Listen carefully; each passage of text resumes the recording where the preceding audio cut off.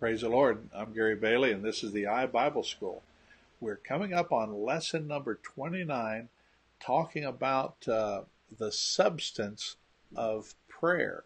So join us for this great lesson.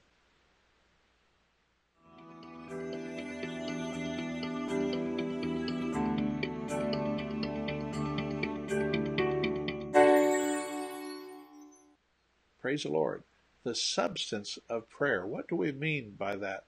What I mean is, according to the scriptures, there are things in the Bible that are spiritual attributes that are measurable. For instance, the Bible talks about little faith, great faith, no faith. It talks about love and grace. You can receive more grace. And it talks about prayer. Prayer is measurable. You know, in Romans chapter 12, let me get over here. Romans chapter 12 and verse 3, Paul's writing and he says, "For I say through the grace given unto me to every man that is among you, not to think of himself more highly than he ought to think, but to think soberly according as God hath dealt to every man the measure of faith." So every one of us have received a certain capacity for faith, and we need to understand that we all can grow in these things. And so we can have great faith, little faith, abundant faith, all kinds of different things. But the fact of the matter is there's a substance to it, and we need to keep that in mind. And when we talk about prayer, there is a substance to prayer.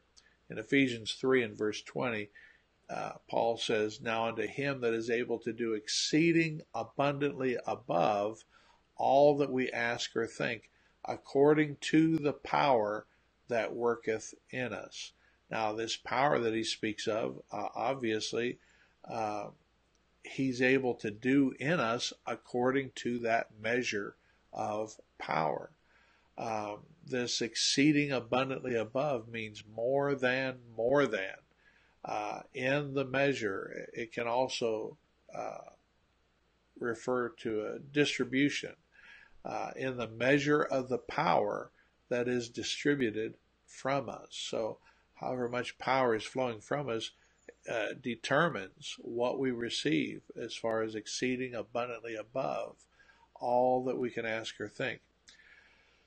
James chapter 5 and verse 16 tells us that the earnest, heartfelt, continued prayer of a righteous man makes tremendous power available, dynamic in its working. That's the Amplified Version.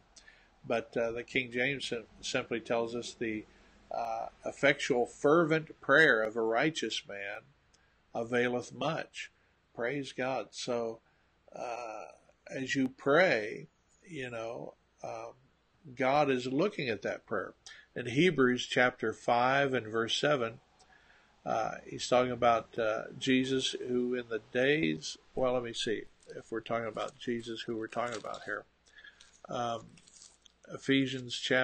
Hebrews chapter 5 and verse 7. Praise God.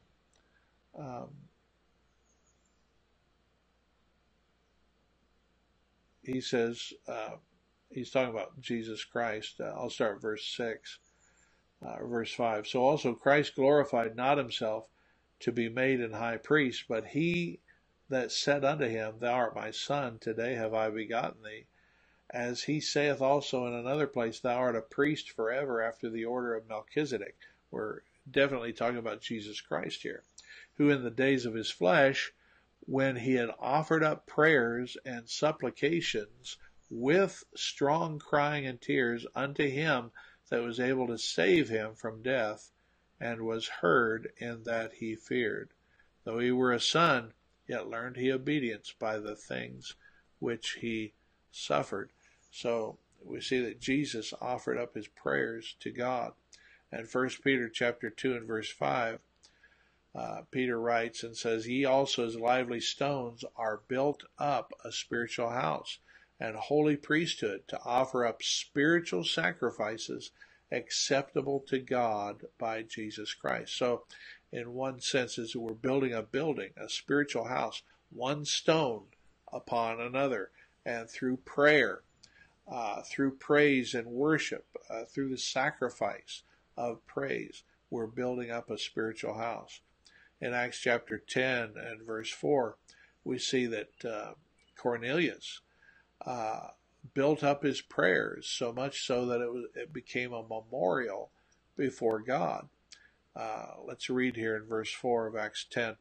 "And when he looked on him, he was afraid and said, What is it, Lord? And he said unto him, Thy prayers and thine alms are come up for a memorial before God."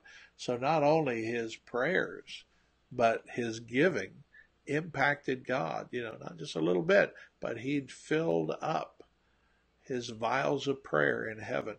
Psalm 56 and verse 8, the psalmist says, "Thou tellest my wanderings, and put thou my tears into thy bottle. Are they not in thy book?" God's measuring our tears. Think about that. In Revelation 5 and verse 8, when he had taken the book, the 4 beasts and 24 elders fell down before the Lamb, having every one of them harps and golden vials full of odors, which are the prayers of saints.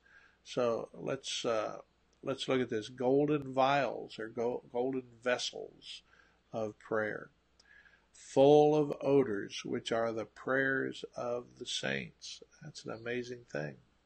In Revelation chapter 8, verses 3 through 5, "And another angel came and stood at the altar, having a golden censer, and there was given unto him much incense, that he should offer it with the prayers of all the saints upon the golden altar which was before the throne. And the smoke of the incense, which came with the prayers of the saints, ascended up before God out of the angel's hands. And the angel took the censer and filled it with fire of the altar, and cast it into the earth. And there were voices and thunderings and lightnings and earthquake." Now, that's a very important verse, because literally this is what we see what's happening. Prayers are being offered up to God and placed in vials, golden vials. We could call them golden vessels of prayer. And as we see these vials become filled, they are the prayers of the saints upon the golden altar, which is before the throne. And the smoke of this incense, of the prayers, which came with the prayers of the saints, ascends to God. And then the Bible tells us the angel takes the censer, fills it with the fire of the altar, and casts it to the earth. I believe these are just symbolic of, and I believe they actually do this, but this is the answer to the prayers returning to earth. So as the vials are filled up, then the angel can take those vials off the altar, cast it to earth, and what's the result? Voices, thunderings, lightning, and earthquake. Manifestation. Physical, literally physical manifestation.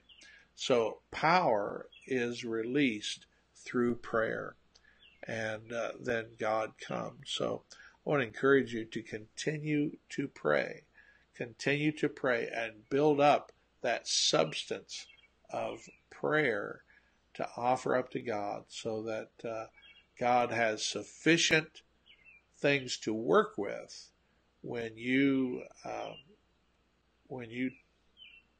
offer up prayer. He'll have enough prayer to work with so that he can return the answer. Praise God. God bless you. This was lesson number 29.